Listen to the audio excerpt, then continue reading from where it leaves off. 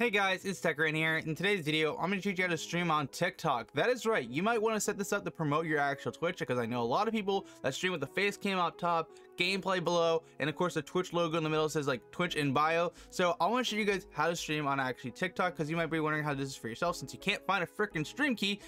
They're not handing them out anymore. However, I have found a solution that does not require a stream key whatsoever that allows you to stream on desktop. That is right. So let's teach you how to set this up. The first thing you need to do is, of course, download Streamlabs. Now I will have it actually linked down below, and once you're on this page, all you have to do is click this download icon up top here, and of course it'll start downloading, and you just want to install it for yourself. But once you have Streamlabs installed, the first thing you need to do is actually log on in. So you're gonna go to the bottom left here, you'll see a little login icon. You just click on this, and you're gonna see a few different options, but the big one you want to click on here is login with TikTok. And there's a very good reason why we're doing this. So we're just gonna log into this like so, and it should just set up with no problem, which is awesome. Now before we get access to TikTok streaming, we want to make sure to set up our Streamlabs, which is gonna be super simple process. What we want to do is go to the bottom left again, go under your settings, and when you're in settings, what you want to do is go under video. And the reason why we're going under video is they actually set this on up. So this is 1920 by 1080. So we're gonna make this the reverse. So we're gonna just say go to custom, and what we're gonna do is type up 1080 x 1920. And the reason why we're doing that is because it's vertical that way, and then we're just gonna copy it like so, which you can see is now a vertical canvas, which is pretty awesome. And you can just leave all the other settings the same. Now another thing you can do is get access to a vertical canvas and horizontal canvas in actually Streamlabs. By being in your video settings, enabling dual output, you'll get a horizontal and vertical canvas too, which is pretty nice. So if we enable that, it should work. I've noticed though, for me it doesn't work, but this time it actually worked properly. Okay, it didn't work earlier, but now it works now. But if you have access to this, you can set up one canvas to be horizontal and one canvas to be vertical, which you can see if I customize the settings in the horizontal one to be vertical. But if you don't want to do that, you don't have to. So the next thing you're gonna do is change your output. So we're gonna go to our output and mess with our settings here. The first thing we want to do is change this from simple to advanced. And then what we're gonna do is mess with our encoder. I would recommend changing it to your GPU encoder. Since I'm using an NVIDIA GPU, I'm gonna change this to NVIC. And of course, if you're using AMD, use AMD. And once you have that, what we want to do now is change our bitrate.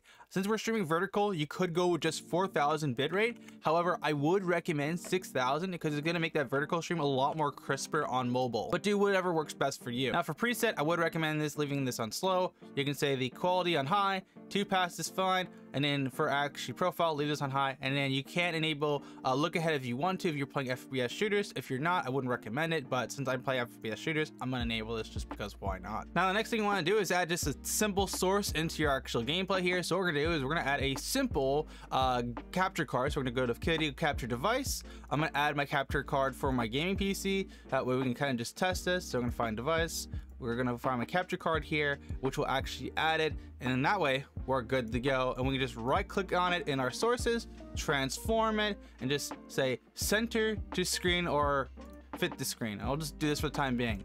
Now, the next thing we want to do is actually get access to TikTok streaming. And what you want to do is go to go live, just to kind of start the application process.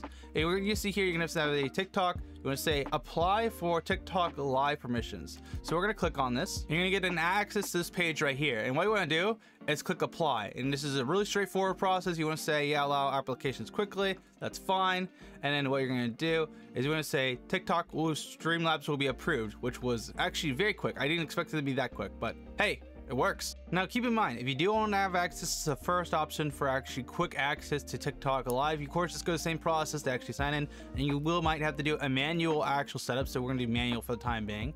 And once you actually manual, what you want to do is say, well, of course, fill out this application. Now we are going to only stream with right now 10+ viewers, and then you want to take a screenshot of your actual Twitch. Once you're on Twitch, what you're going to need to do is go to the top right under your profile icon, go to creator dashboard, and then once you're in creator dashboard, you can go to the left side to analytics, go to overall, and what you want to do is click Windows Shift S at the exact same time. And the reason why we're doing that is because we need to take a screenshot of this right here. So we're Windows Shift S. We're going to screenshot this, which is awesome, and we want to just save this as something we just called stats for the time being. But once you got that screenshot, you want to go find the tab you actually have open for this, and then what you're gonna do is take that screenshot we just downloaded, and we want to just add that actually onto the screenshot area where it says provided. Then make sure to add your Twitch URL. So we're gonna select what platform we're going for. We're going for Twitch. And what you need to do is go to your Twitch page, and all you need to do is copy the URL at the top. So we're gonna just click on that, click Control C. Then we're gonna take that URL as Control V on our keyboard and paste that in here and click submit. Now, this might take 24 hours to a few hours to actually approve, so what I would recommend you do is just wait this on out. So I'm going to come back in a bit when it's approved.